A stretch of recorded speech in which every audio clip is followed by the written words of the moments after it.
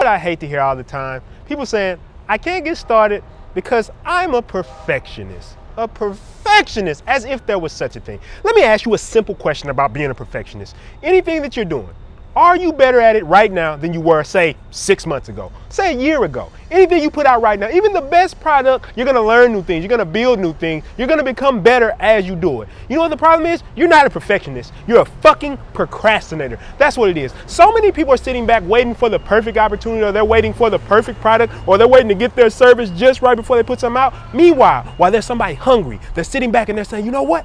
Right now, I'm gonna put something out. I don't care if it's perfect. I don't care if it's great. I don't care if it's just right. I'm gonna put it out right now, and I'm gonna keep putting it out until eventually they get better. While you're still waiting to release your masterpiece, your pièce de résistance, you're really waiting to put something out and it's not that good, then you're surprised when the person who's been putting out mediocre work passes you up. If you really wanna be successful, don't sit around being a perfectionist, because you're not really a perfectionist, you're a procrastinator. Keep taking action, massive action moves.